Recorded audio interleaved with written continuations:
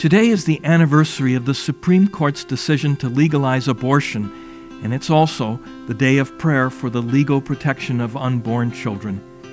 Hello, I'm Father James Kubicki, the National Director of the Apostleship of Prayer.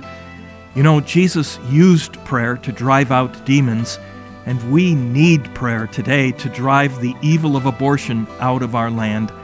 So, please join me now in the following prayer to end abortion. Praise be to Jesus. Praise, honor, and glory to the blessed Trinity, now and for all eternity. Holy, almighty, and eternal God, please send Saint Michael, your archangel, with your fiery sword of truth to strike the hearts of all those who perform the abominable and heinous sin of abortion.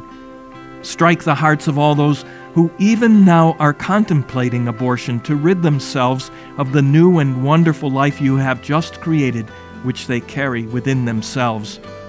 Strike the hearts of all who condone, support, or leave untouched this horrible evil through their actions or inaction. Strike their hearts with your sword of truth, so that they may cry out to you, divine justice, so that they may cry out to you from the depths of their souls for your forgiveness and mercy. When they call out from the depths of their souls, Father, forgive them of this heinous sin. Pour your immense, all-consuming love into their hearts. Welcome them back into the fold as little lost sheep. Jesus, you are the Good Shepherd. Welcome back into your fold all sinners as we respond to your outpouring of divine mercy. Amen.